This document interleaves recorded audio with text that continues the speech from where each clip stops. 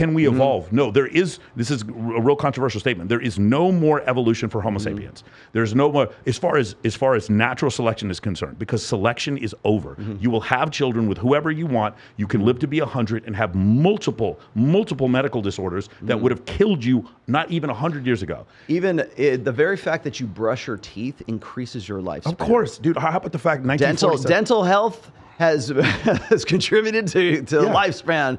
You know, like something as simple as a freaking toothbrush, right? Like,